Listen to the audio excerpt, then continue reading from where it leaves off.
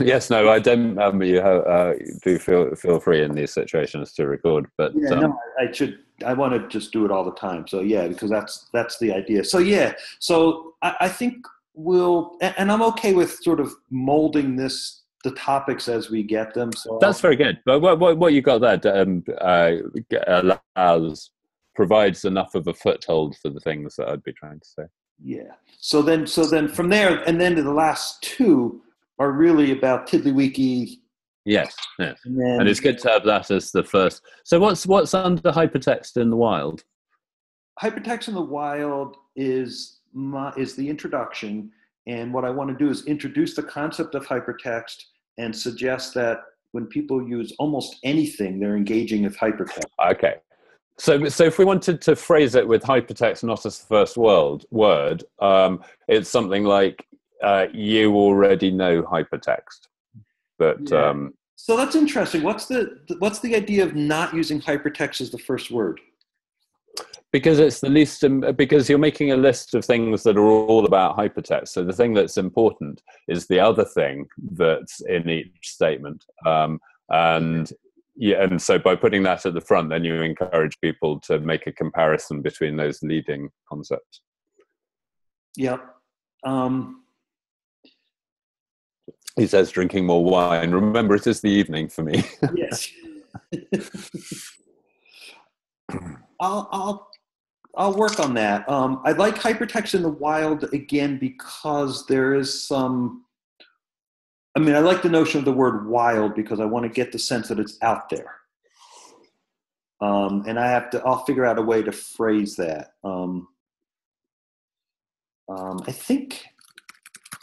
I think I stole that term from somebody.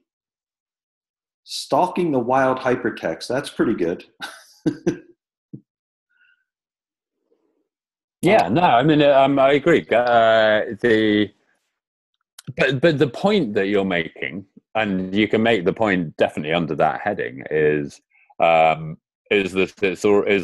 they already know it. It's kind of that you're reassuring them that this isn't the study of something arcane in the domain of computer scientists. It's a part of their everyday lives. And there we go. Something like that almost. Yeah, but it's the wild, but it's also in the wild of our cozy domestic lives, in the wilds of our pockets. These are not helpful comments, but yes, so it's almost like past tense because it's something that they've done, not an exhortation that they can go out and have this experience, but that the chances are that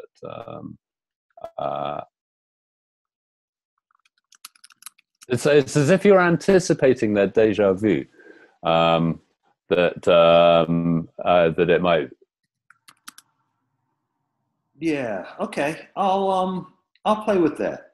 Have fun. It reminds me, I think of it in how interesting it must be to teach something like film studies, because we're all bloody film students, sit there and make sarky comments in our heads about movies, and I'm lucky to teach a subject that by its nature is sort of arcane.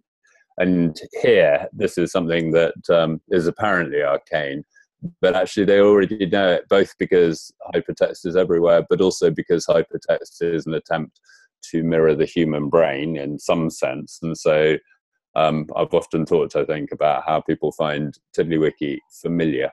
But I think that's a special case of finding hypertext a sort of familiar notion. Okay, so the idea that these 7 talks would be about an hour, maybe less, 35 minutes, 40 minutes. Mm-hmm. And what I want to do, this is weird. Someday I'll have to figure out why that defaults to that. I don't know why. And the idea is I want to run through a series of slides built in Tiddlywiki, of course, in this space. and tie it to some of the literature that I'll have been asking people to read. And then they're going to use these 35, 45 minutes or so as the instructional materials for the course that goes with the reading. So and so I will have, and what I was hoping that we could do is essentially what we're doing now, is just bounce off of ideas. And I'm going to take it as my task to somehow come to understand and bring your discussions down to a level that my students will get. And so, and presumably that's through the happy medium of discourse. I mean, absolutely, you know, in a way, you know how you could approach it.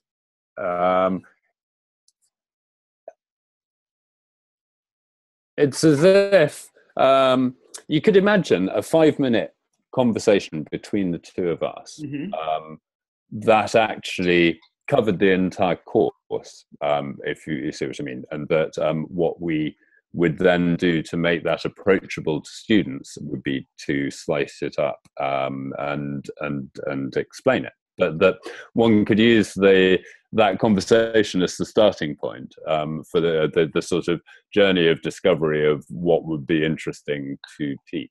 So in a sense, what we'll do is, in a 5-minute conversation, we'll walk through these topics. Yeah, using our familiar code names and saying, yeah, like Blenkinsop's work. And maybe that'll be untransmittable.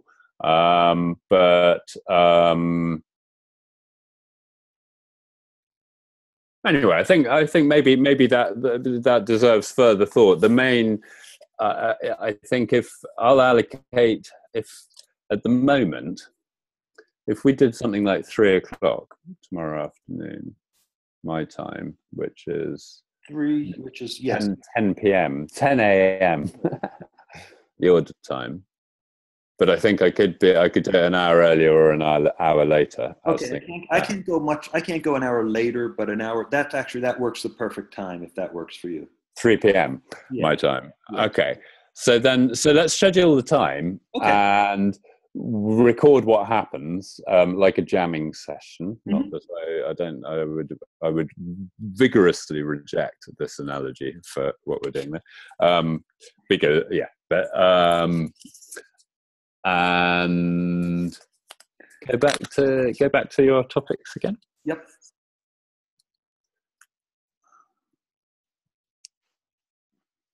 Awesome. So, I mean, I imagine in terms of involvement, there's a bunch of stuff in the penultimate chapter that it would be fun to do. I mean, are you thinking that I would take the same kind of role in each of these, or would you think that you'd be finding other guests to get into other parts? No, I mean, I'm hoping if you're up for it, that you would essentially take the role in each of these, the same, because otherwise I think because what we'll have built then, if when this is successful, is we'll have 3-4 hours or 5 hours of content that will be very interesting for people coming to Tiddlywiki and coming to Hypertext, but something that's familiar and sequential. Because that makes perfect sense. But just thinking about it, I mean, I think you reached out to Ward Cunningham on Twitter. I haven't yet. Are you going to? And if we get other people to come in, and I actually have a connection to Ted Nelson that I didn't know I had, and so if they come, then we'd add them in, and then that would be great. Because particularly Ward, I think I mentioned before, he does his weekly talks on a Wednesday, and you literally just need to look out on Twitter and join in. And I've been in a couple of those a long time ago now. Okay. But I think it would make it really rich. I mean, to make it richer to have other perspectives. But I'd be happy to do anything. Okay. So, I mean, if we get others, then we will. I'm a little late in getting it organized. The other person I know who I'm sure would be really happy to help is a guy I used to work with at the investment bank, where he was in my team when we simultaneously first discovered wikis. And he now is... he lives in Southeast Asia, and he's started a company called SlimWiki, and it's quite interesting if you pull it up, because it's a bit retro, that It's a very old school idea of a product, but obviously cloud based. It's a very 2003 era deploy a wiki and all this good stuff will happen. And it's presented in quite a modern way, which none of the old school wikis are. So Jan, the guy who started it, just might be quite interesting because he's got, I think his perspective is that he loves wikis. Mm-hmm. But I think his decision to build, they build mobile apps for banking clients and all kinds of dull stuff. So I think this is partly his pitch for something independent. But it is partly him trying to, he genuinely still working with corporates, genuinely thinks wikis are a good thing for them. And so he might have thoughts on that, on wiki adoption, that kind of thing, on the fact that there is still life in them as a kind of corporate phenomena. And given that academia is condemned to use corporate cast-offs like the rest of humanity. What's his name? He's called Jan Jones, Jan Jones. Okay, so the other guy that is still around, and I have some connection with him that I can tap on potentially, is George Landau, who's the scholar who wrote the. Oh yes, he's around. And then I think if we could get Ted Nelson on camera, that would just be kind of nice. And a very old friend of mine that we just reestablished contact. He works at the Internet Archive, and there's apparently a Friday morning San Francisco-based talk that happens every week that Ted Nelson shows up at routinely. So that would be fun. And then the other part that I wanted to just run by you, because I know it's getting late, was the idea of sort of the exercises and because I have to think of of tasks for people to do, and I don't think I've figured out well yet, but I'm beginning to. So it's still, I think I've still got it mostly in the spreadsheet. Do I not have them? No, I do have them in the wiki. Sorry. Come on. So I've got these, what I'm calling these basics. And this is, I've taught it a number of ways, and these are the easy ones. And I don't want students to do all of them, but some of them, so basically you just start with a spreadsheet and bring it in as a set of tiddlers, because I find that people get spreadsheets before they get TiddlyWiki. And then I build these things that I call notes and quotes, which is you basically do a literature review. And since they're reading, they'll use it for their own work. You create an author, you tap on it, and then you build ideas of that author, and then it builds up a literature review for them. I've built a spreadsheet model, which shows how they. I have to get the import CSV working for that to work, but but it rows in spreadsheets are tiddlers, and they've got relationships. Yes, and that they see that, and then they have a body of tiddlers to work with. And the other one that I love, which is kind of crazy, I don't know if you know the green eggs and ham. Oh, no, but yeah. There's only 50 words in the whole story, and it makes for a pretty interesting TiddlyWiki, where each line becomes a tiddler, the whole thing is a tiddler, each word is a tiddler, and then they can completely reinterpret what that means. And it's just fun for students, and it's enough that they can do all. It's only 50, so they can hand code it. So you don't have to import a body of tiddlers. But my sense is that students need to have a bunch of things to work with to get started before they understand relationships. And I've found that works better than the alternative, which I've seen in a lot of other professors use, which is they start with a blank and they'll build like a family tree and build those relationships. but they never, it's not enough to see relationships when they do that. So that's why Yes. Okay. So like the spreadsheet relationship thing, I wonder I was wondering whether you could even take it further, that there are some tasks that people might be familiar with doing in a spreadsheet that are actually better in Tiddlywiki. Mm-hmm. And you could get them to compare that task, and then as you keep loading plates up onto them, you'd get them to the point where the task falls apart in Excel but excels in Tiddlywiki. Yes, and So that's with task management, I was going to think as an example, because there's the task management stuff on tiddlywiki.com. yeah. It can be simplified into a macro so that students can understand what you need to type to make it work, because mostly it's about the tags, obviously. And then the things would be things like making different lists with different combinations of tags visible. These are the tasks that I can do at home that are not done. These are the tasks I can do at work that are not done. That kind of thing. It should be a little bit more difficult to do in Excel.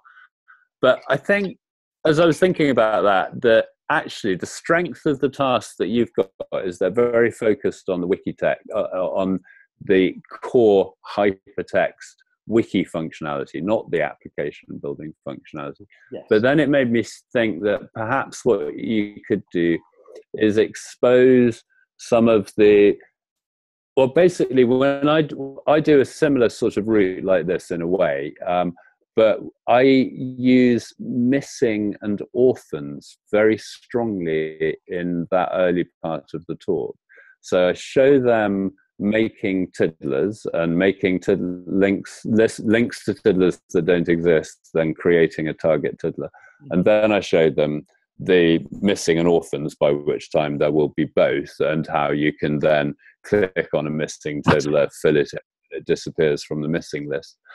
And I guess what I like about that is you're progressively revealing the capabilities of the tool through the exercises. So I think you oddly, you might be on the right track by putting the exercises in a spreadsheet, because part of getting that sequence right might well be kind of thinking about the gradual disclosure of careful disclosure of progressively useful bits of knowledge. And the thing I like about teaching missing and orphans is that actually then you're showing the kind of, the distinctive functionality of Tiddlywiki. If it's a machine, if it's a tool that you're learning how to use, links is absolutely first part, but it's a sort of the next stage after the links. So I think there's treating Tiddlywiki as standalone tiddlers. Just here's a pile of index cards, and that's useful because we can search. Then there's links. Then there's missing and orphans. Then there's tags. And I guess I'd be trying to fit the exercises into the gradual disclosure of those tasks. Yes. And I think of I'm sure we talked about this, but links, tags, and search as being these, I'm sure we've had this conversation, Steve, but as being these orthogonal, the three axes for browsing through content. And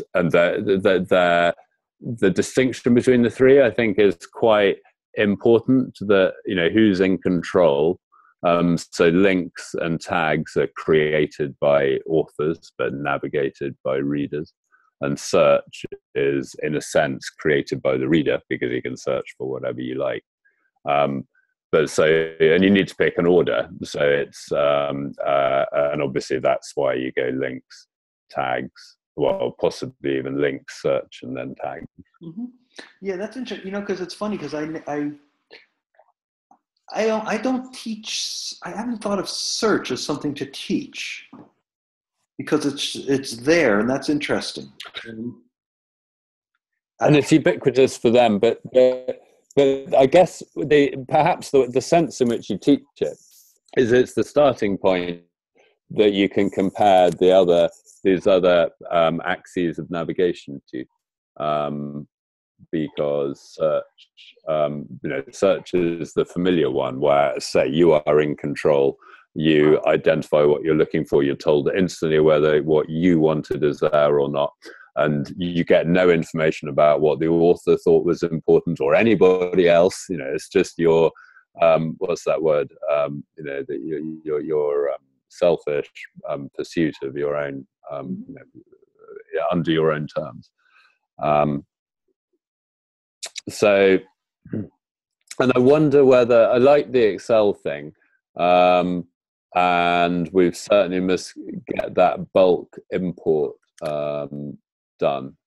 I think I have. I wonder about the very specific idea here, but if you're really smart, when there's going to be a period when you're working on this data in Excel, and then they're going to make the transition and dump the data into TiddlyWiki is how we're visualizing it.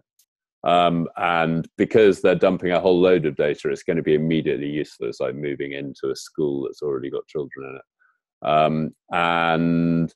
What would be really interesting would be if you could evolve a plausible way to instruct them inside the spreadsheet to use wiki text to represent links. And I have done that. And then, and then it works when they do because then you're suggesting that wiki text is a first principle thing about the easiest way to express editorial intention whilst you're typing. And that wikis is just an implementation of that intention. And so the way that I've done that, I'm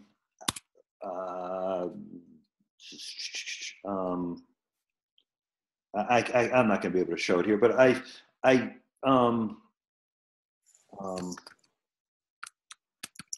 I'll teach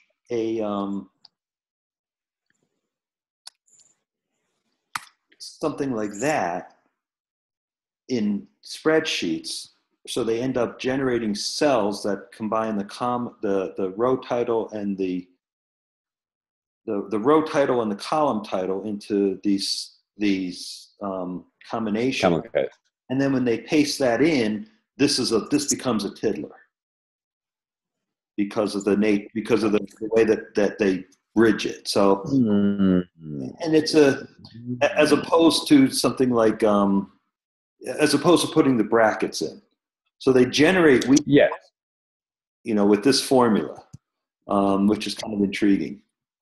I guess as soon as you do that, you make me appreciate the kind of, the distinction between two quite critical but different ways of using camel case. One is exactly like that, where the words are different notches on axes, and the other is where they're a concatenation of words that represent a phrase or a path through a hierarchy. That's what I mean. The world, Europe, Britain, Oxford, that stuff.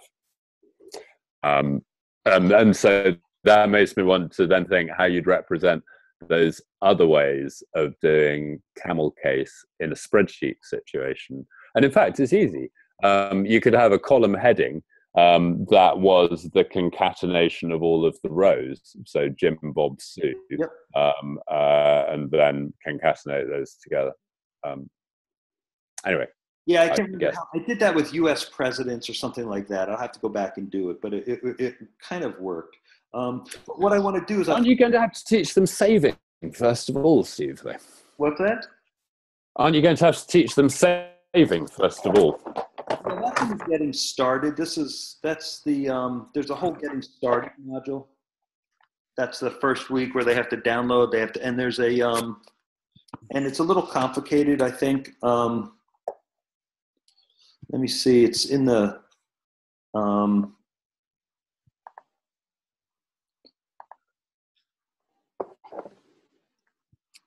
so I mean, these are the pieces of software that I want them to have. So that's quite a bit to get them going. But Dropbox, Firefox, Sheets, Jing, TiddlyWiki, and Zoom. And that's not going to seem too much like pointing out the fire exits before the nightclub starts, is it? Yeah, it may be. I just don't know a way around it. Everybody has Sheets. I guess one thing is is to do the easy ones, and to make them not all be necessary right at the beginning. Right. Jing comes much later. That's only for importing images. And in fact, you can, the only things that you're asking them to do anything unusual with is actually TiddlyWiki and maybe Dropbox and maybe Jing. But there's nothing in spreadsheets that you're asking them to do they haven't done before. No, exactly. But they, for Firefox, they need Firefox. They need Firefox. Yeah. That's all. I will probably dump the scrapbook extension. I don't think I'll have time to get into that. And that's really not necessary for that. So I've got these sort of get and do's, and I can't remember what we did in Dropbox. It's kind of interesting. I think that Dropbox has changed, and you can't, I've been used to referencing images and serving them directly out of Dropbox from a public folder, and you can't do that anymore unless you're a pro subscriber, as far as I can. Yes, that's correct. And I don't know if you subscribe to pro and then drop it back down if you keep that public folder or not. I thought you still got the public folder as a grandfathered user. But I'm a paid user, so I do have it. As a grandfathered user, but as a new user, if you become pro and then you don't have it. But what you do have instead is the ability to make a Dropbox link as described on tiddlywiki.com. And the difference with that technique on tiddlywiki.com is that you only get the URL you get only allows access to a single file. So that means that you can't link to external images or anything like that. But so this technique doesn't require you to have a public folder. You can put it anywhere, and so it's a rather unique TiddlyWiki feature that it's there's a little gadget there that does all the magic. I'd forgotten that. So it couldn't be easier, in fact. But how do you do the images? So that means it only works with images that are embedded in the TiddlyWiki. Right. So if your users are on a fast network, then who cares? If they're not on a fast network, then you need to invest in image magic to compress your images. But no, you could also put the images on another service entirely, like Flickr, for instance. And I believe that Flickr, you can get an embeddable URL that allows you to hot link to the image. I think you can too, but it's a little trickier. You can also generate that same URL style. You can do a share link in Dropbox to generate a link for the image. Yeah, but that's very a pain in the neck. Yeah. And I may just tell people. You'll also see that if you, I can't quite remember the details, but if you share a folder, so the instructions that on tiddlywiki.com there were for sharing a file, but if you share a folder instead, it may be possible to then the URL. You see how the URL there has got mywiki.html at the end. I think the URLs do allow you to reach the other files in the folder if you generate a link to the folder. So we should do some investigation on that. Yeah, I don't think so, but maybe you're right. I've run into that problem with some new users, and it's like it just simply depends. But then just, within reason, just once one lets go, a 10 megabyte TiddlyWiki is fine, and for somebody who's kind of under instruction to read the bloody thing, it's completely fine. Oh, you mean for insert, for just bringing the images in? Yeah. And especially if you're careful, if you know your way around a tool that's good at compressing PNGs, you can make bitmaps remarkably small, and often for our kind of instructional images, you slap an iPhone screenshot and it's 4 megabytes, but you can compress it to 20K if you take a bit of trouble with it. Yeah, my students don't do that, and Say again? They don't do that, and they don't know that, and so getting them to do that. Oh no! So the students. Oh, so no. If the students need to embed the images, then, well, I mean, there are basically you can instruct them to make it be a small image. Well, this is my workflow right now. So here's my Jing, and this is the one that I'm. Oops, that's. Yeah.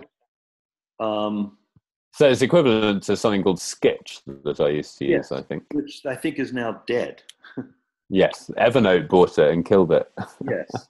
I was just looking for alternative. So I'll just, make a quick Jing, save it. I save it in TW save, and I'll teach them that. I think I have to save it in the right spot. Where are we in? But you know that built into OS 10 on the Mac is there's a built-in thing that does almost the same thing. But it doesn't do this, as far as I know, which my students typically appreciate. Come on, new tiddler. So it's just a paste by saving, but Jing has the feature that you can create so I have Jing write the code that they then paste into their wiki with the image name. Yeah, so I mean the built-in OS 10 one, the workflow would be that you'd use the key combination that saves the portion of the screen to a file, and then you'd attach that file, import that file, and if it's depending on what they need to take the screenshots of, if it's a small region of the screen, those aren't too ridiculous. But yes, I think that the optimum would be to figure out a Dropbox folder away for. And it may be that once you register as a pro user, you get a public folder, and when you drop down from pro to free, they don't take your public folder away. Ever the optimist, it's possible. It's certainly possible. Yeah, or I don't necessarily mind if they pay the $10 a month for 4 months. That's not terrible. There's no textbook for the course. But some of them won't do it, and the images. It's really as I say. I think the other plausible way to do it is I'm not sure what else Jing does, but it probably will let you upload to Imageyear or somewhere like that, won't it, or TwitPic. You can upload it to anywhere, yeah. So get a TwitPic URL back and embed that maybe, and then one's off the Dropbox. Yeah, and that would work too. It's just Jing is nice because it will save it right in the Dropbox folder, and then there's no sync required. There's no movement. There's no nothing.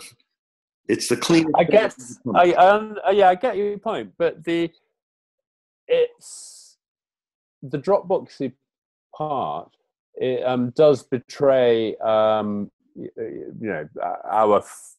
file system-y way of thinking about FiddlyWiki, and in a way, the webbier ways of doing it, of finagling an online service, that might actually be more familiar to some people. And file stuff, in a way, is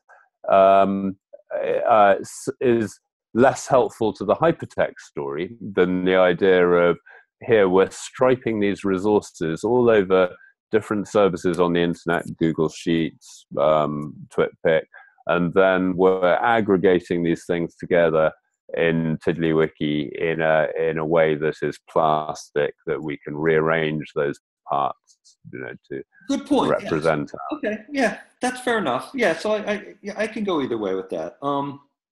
I'll look at something like a twit pic or something like that. Well, I think what that suggestion is contingent on the idea that Jing has a equally easy facility for automatically doing an upload. And I know, like my Twitter client does. You just paste an image, and by the time it gets posted, it's been uploaded to TwitPic on your behalf. Yeah. So it could tap into to the extent that people. So in fact, as a workflow, tweet this, Yes. tweet your images, and then paste the universal ID of the tweet. Anyway, Steve, I should buzz off. And so let's. I think we left it at 3:00. I'll put that in the diary, but let's speak before then. As I say, at the moment I've got flexibility, so we can change that if we need to.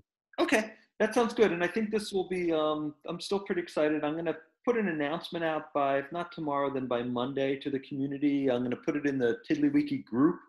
I think I'm going to start another. The last thing I wanted to run past you, just to give you an idea, I'm going to start another Google group for this particular community instead of using the TiddlyWiki Google group, because but that way the registered students, so the 25 that are paying for the course, and the half dozen or more who join the open course will use that Google group, and I'm going to announce it in the TiddlyWiki group and invite some of the new folks or any of the folks to join us.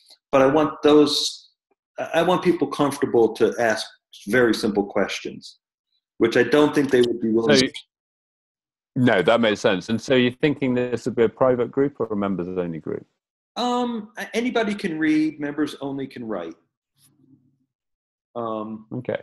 The only thoughts I have about that is when I occasionally look at my list of subscribed Google groups, and it's not something you see sort of accidentally, it is littered with groups that were set up as as the residue of relatively short-lived projects, and I wonder whether, if one is going to set up another space, we might want to consider making it private. And the only thought there is because we're making public resources with TiddlyWiki, and so it's possible that the scaffolding, behind the endeavor to create those things might benefit just from, because there's not much community going to be. And I don't know. Maybe I'm sorry, Steve. I think what I'm saying is may not even be what I think, which suggests that it's probably too late for me to be trying to think. But I don't really know how this all sort of unfolds, but the sense in which, if you're worried about people in the group looking stupid by asking simple questions, then it's quite courteous to keep that in a private environment, especially if we, as part.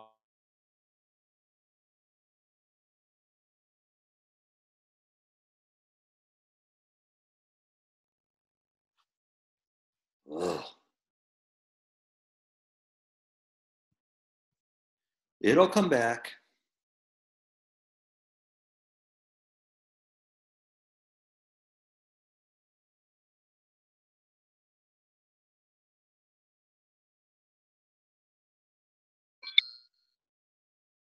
There. Oh, Steve. Yeah.